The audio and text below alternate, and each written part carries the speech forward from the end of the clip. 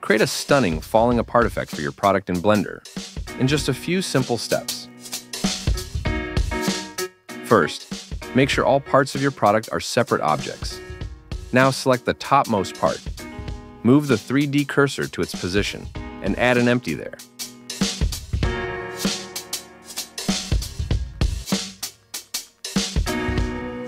Select the same top part again. Go to the Constraints tab and add a child of constraint.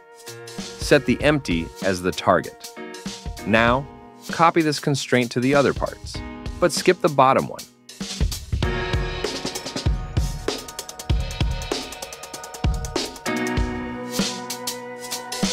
Next, reduce the influence of each constraint, step by step, in descending order.